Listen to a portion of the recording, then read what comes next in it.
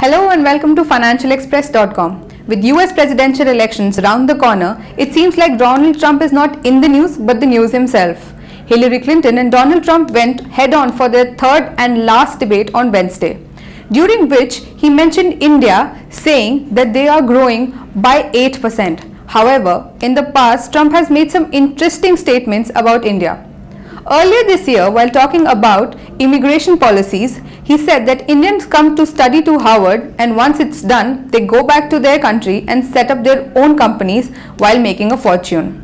In another instance, Trump also blamed India for taking away jobs from Americans. According to a report by WSJ, Trump believes that India is doing great, but nobody talks about them, nobody recognizes them. With the elections less than a month away, Trump in his keynote said that he has great respect for India and he looks forward to working with Prime Minister Narendra Modi. Thank you for watching.